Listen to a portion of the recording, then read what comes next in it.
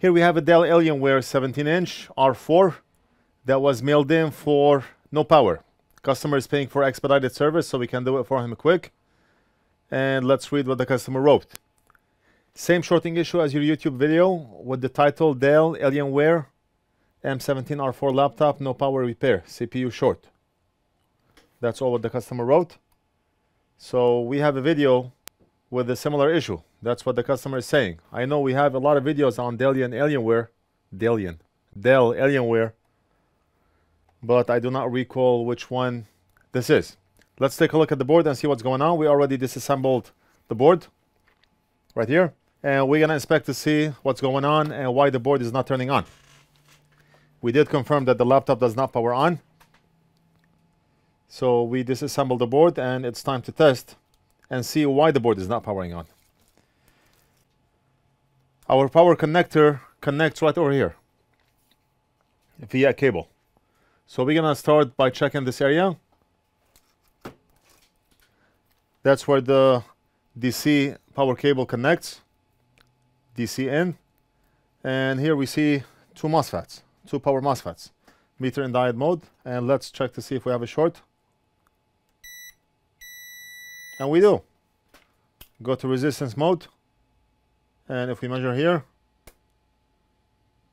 we have a 0 ohm reading. So we have it that short on this MOSFET.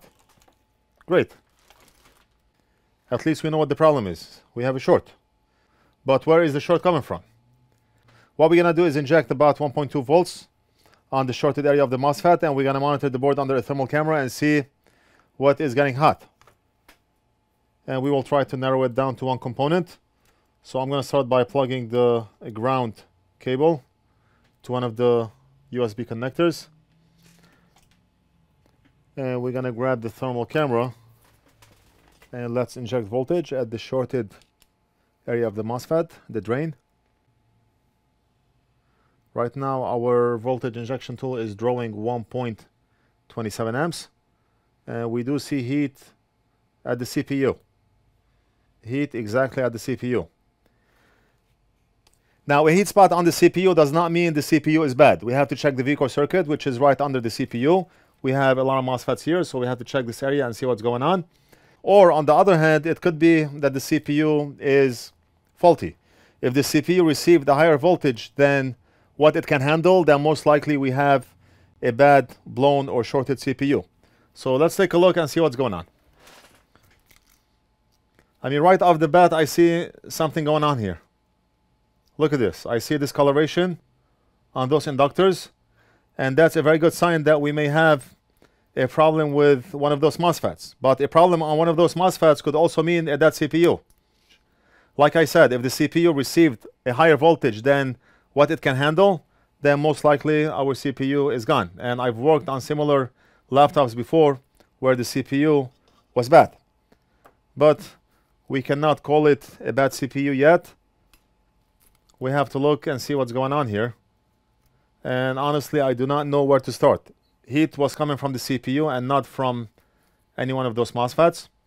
So we have to manually guess where the problem is coming from.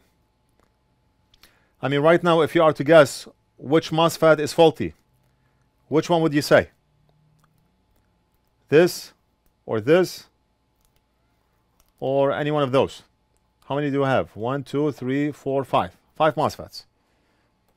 I mean, right now, even if we cannot guess exactly which MOSFET is causing the short, we only have 5 MOSFETs. So we can take them out one by one to figure out where the short is coming from.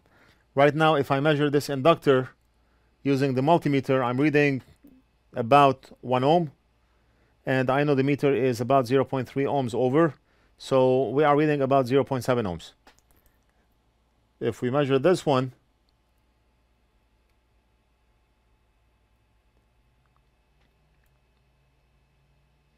I have a higher reading, 1.4 ohms, which will equal to 1.1 ohms. So this one is reading less. Maybe the short is coming from this one. It has lower resistance. 1.1 minus 0.3, so we are at 0.8 ohms. And here we have about 2.5 ohms It's reading 2.5 ohms now, and fluctuating between 5 to 2.5. And if we read this one, about 1.7 ohms. So this one is reading the lowest. We're gonna start by removing this MOSFET. Let's see if removing this MOSFET will clear the short.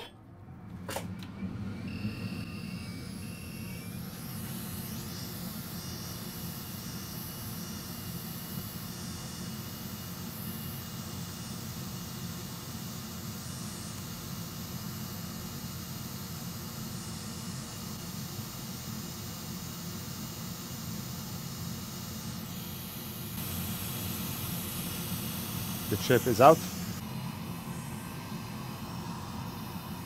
Before we measure, let's make sure no two pins are touching. I mean, some pins by default are touching, like those four here. They are all one pad. Those three, they are all one pad. The ones on top are all one pad. 1, 2, 3. This one is alone.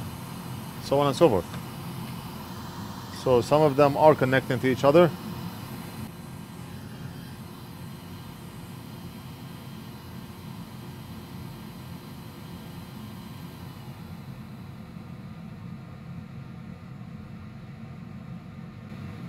All right, so we are all good.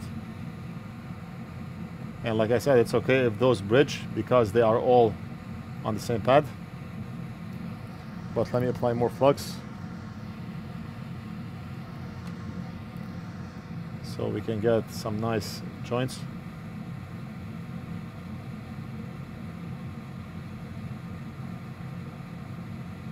And just like that. Let's see, do we still have a short? Meter in diode mode. And we're gonna go back to our DC-in MOSFET and measure at the drain, right here. And do we still have a short? Wow, the short is gone. Wow. We took an educational guess and we nailed it. I picked the correct MOSFET. Now we need to solder a replacement MOSFET. I have another similar Dell Alienware 17-inch laptop that was donated to us after it was deemed a no fix. So we're gonna remove the MOSFET from this board. This one had a CPU problem. So we're gonna desolder a MOSFET from this board and solder it onto the customer's board.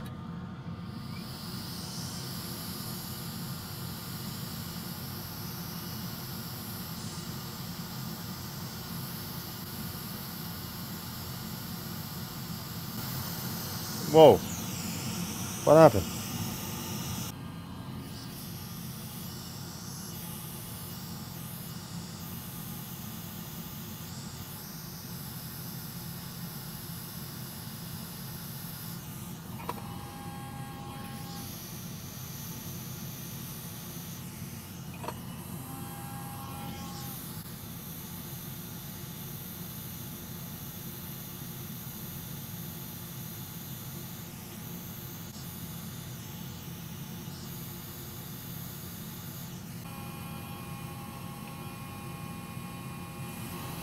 All right, and now if we go and measure the MOSFET at the drain,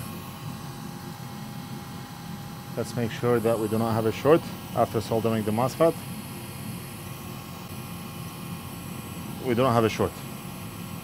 Great. All we have to do is clean up and test. That's it. We're done. All right, we reassembled the laptop, as you see here. But unfortunately, the laptop was deemed a no fix because of a CPU-related problem. I mean, I knew from the very beginning that we would either replace the MOSFET, get rid of the short, and the laptop will work, or that the laptop will not work because of a CPU-related problem. And that's what happened.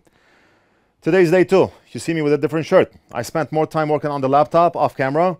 I went over front of the board, back of the board. I inspected all the components and did not come across anything faulty.